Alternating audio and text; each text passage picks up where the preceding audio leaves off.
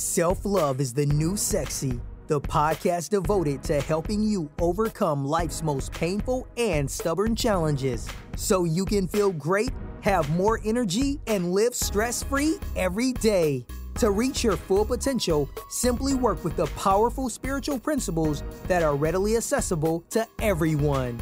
It's easier than you think, and on today's show, W. Mark Watts is going to show you how starting with self-love is the key to joyously and harmoniously making that happen. Hey everybody, it's W. Mark Watts. I want to say hello, welcome, and thank you for hanging out with me for another episode of Self-Love is the New Sexy. And today's episode, I want to lighten the mood a little bit, lighten the load a little bit. I know the previous episode when I recorded yesterday was a little bit heavy, so I felt the need to lighten things up today. And today's episode is about, so I've talked about in the past, doing more of what you love, what you enjoy, what sets your heart on fire, what makes you happy. And so I want to highlight one of those things for me that will be occurring this weekend. So again, the topic for today is simply this: do more of what makes you happy. Do more of what makes you feel good. Do more of what makes you feel light, and do more of what comes naturally to you. So what am I doing this weekend? So if you've listened to some of the previous podcast episodes, I've mentioned the fact that I have a brotherhood of about 13 guys that we all met in college, and most of us did not know the other one prior to coming to Clemson University back in 1987. And so we all met up. For whatever reasons, we clicked. I think the universe brought us together for a reason. And I can honestly say that all of us are still tight, still good friends to this day, some 30 some odd years later. And so what's happening this weekend is one of my buddies, one of them is flying into Charlotte. Another one is driving down to Charlotte from Richmond. And then one of my other buddies already lives here in Charlotte where I live. So we're all going down to the Clemson University football game. So for those of you who are in the States and follow college football, you know that we have a pretty good football team and have had a pretty good program for a while now. And so we're very proud of that, and we follow them closely. We often have group text where we're all going back and forth, complaining, applauding, doing the normal, whatever way we feel comfortable or feel hits the moment, and expressing how we feel about the game or the program. So, and we all enjoy sports. So we're all huge sports fans. So we're all going to get together. We're going to drive down to the game and go to the game on Saturday and hang out back in our old stomping ground for a while. And then we'll come back.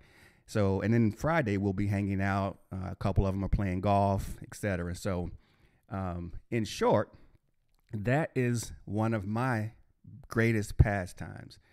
When I went to Clemson, I recall when I was younger, I have 3 older sisters, so I used to wish that I had an older brother or just a brother, because a lot of my friends growing up had brothers, and so there's a different camaraderie, there's a different type of interaction that you have, of course, with your brother than as opposed to your sisters. And my sisters were, a little bit older than me as well. So that created even more of a gap. But I did want that brother sometimes because I'd see them interact and I wished that I had a brother. Well, fast forward to college, when I got there and realized that I had met a group of guys who were all really cool. We all got along well. We all had similar interests. We all were working toward a goal, at least that short-term goal was getting that college degree, moving ourselves to the next level, preparing ourselves for that next level. And it was really easy. It was really light. And before you knew it, I started out with 3 brothers, expanded to 5 and 6 and 7 and 8, and ended up, by the time I graduated, there was, like I said, 13 of us who were all really close, who hung out, who partied together and had a great time. And it was a real blast. So I'll give you one quick example of something that we did that really bonded us and connected us and kind of gave us somewhat of a legacy within the Clemson University family, if you will. We moved, so there were on-campus apartments.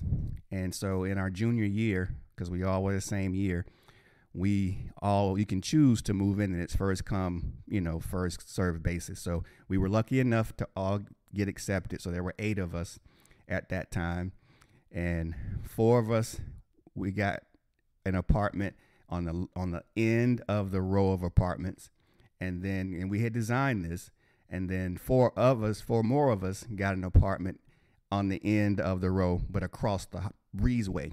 So essentially, we were both at the end of this apartment row, just on opposite sides of it. So all of that separated us was a small breezeway that you could just pass through. So what we did was we decided we'd have parties. So at the beginning of every semester and at the end of every semester, we would have parties. And we would create what's called PJ, which is a big fruit punch that has grain alcohol in it and fruit, etc. So when we would do that, the parties became so popular that whole breezeway, which was nice size, would become filled with students, and even the walkway behind our apartments would become filled with students. And of course, we had music, and we had a great time. And like I said, we did this at the beginning of every semester for a couple days at least, and then at the end of every semester for a day or two as well. And so the parties became infamous, and we had such a great time. And that was just an example, and we put that on together. We all worked together to put that little party together, and we all had a blast. And that was one of many of the very fond memories that I have. I mean, we blew stereo speakers because we were playing it too loud. We took turns DJing. At one time, we even created our own mixtape so that we could just play the tape while we were able to just, walk away and dance and play, have fun with everybody, et cetera, et cetera. So that was just one of the many examples of what we did. So anytime we get together, it's a really great time. Even though we all live, or most of us, we live in different cities. Now we all are at least in the southeast of the United States. So we're not far away from each other, but we have our families and other responsibilities and other things that we're into, but we always come together. And when we do, it's a great time. So I'm looking forward to having another great time with 4, and then we're meeting one of our other buddies who will be at the game in Clemson. So we'll meet him there. So there'll be at least 5 of us together hanging out a little bit in Clemson at a football game back in our old stomping ground, which brings, I think, all of us joy. And we get to catch up and trade war stories and all that good stuff. So I say all that to say, what is one of those things that really brings you joy?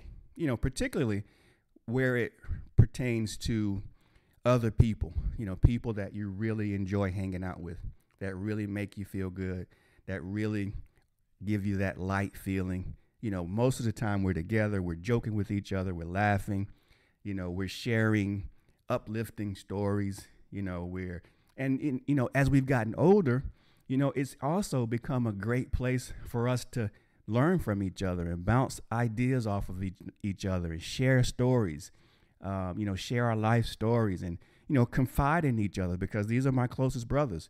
If anything I really need to discuss with somebody, someone in that group is one of the first ones I think of, and one of the first ones I go to talk to about, to share it, to ask for advice, to see if they've been through something like that and what they would suggest, or just to see how they feel about it.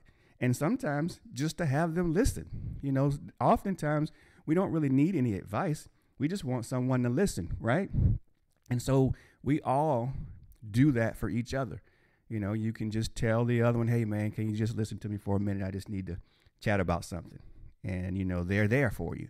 So it's that type of brotherhood, real brothers. None of us are related by blood, but I know that we're all related because of the way that we interact and the way that we love each other and the way that it feels when we're around each other. So who is that person or persons for you? Who are those people that when you're around, you just really feel like $1,000,000, the conversations light, even though some of the topics may be heavy. We all have kids. So, or the majority of us, I think all of us except for one has kids. So, we have, and they're all grown now, or at least in high school. So we have those stories, that raising kids can bring up. And of course, your own life trials and tribulations that you go through. So who is that person or persons that, you really enjoy being with that maybe you haven't seen or talked to in a while? Then what I invite you to do is to make a plan, set a plan right now to call, text, visit, hang out with that person or persons. It's super important, right? Because again, taking care of yourself really means doing more of those things that make you feel good. It's not any really more difficult than that, more complex than that. That's what life is about, really doing the things that make you feel good, that bring you joy, set your heart on fire, and that you just have a ball doing. And so I always have a ball when I'm with my boys. And so I'm looking forward to hanging out again this weekend and looking forward to a great game, looking forward to some great conversations, some laughs, and some reminiscing. And, we make this a usual routine now. At least once a season we get together, and then we do some other things together. And we have a big event we do every couple years too, where we all try and meet at a centralized location where we can get together, have fun and fellowship as well. And then of course we constantly are talking throughout the year, especially during football season and basketball season, because again, we're all big sports fans. So who are those people that you really enjoy hanging out with, you have a lot in common with, and you have a lot of differences with, so that you can not only share like experiences, but you can share different experiences so that we all can learn and enjoy and just bask in the beauty of what we all bring to the table. So who is that in your life? So I invite you to go ahead and send that text, make that phone call, make that trip, make that plan, schedule a trip to go visit them so that you can really hang out, mix those energies, and share that beautiful bond that's there for the sharing, and just really, truly enjoy yourself. So do something that lights you on fire where it pertains to other people. And if that's not what you really want to do right now, then do something else that you truly enjoy, that sets your heart on fire, regardless of if other people are involved or not. So take that to heart. Life is short. It's a short trip, a lot shorter than we think. So we have to make the most of every moment. And, I really enjoy hanging out with my boys. So I like making that a part of my consistent part of my schedule, a consistent part of my life and my moments. So that's all I have for you today. Thanks for hanging out with me again. It's always a pleasure. Hit me up wherever you catch me. This is a conversation, not just a one-way street. I enjoy interacting with you all. You all are my family. And stay tuned. And I look forward to speaking with you all again soon. Bye now.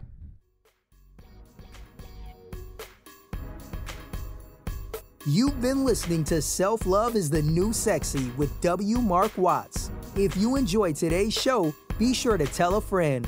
Also, make sure you never miss an episode by subscribing to our show on Apple Podcasts, Stitcher Radio, or wherever you listen to podcasts.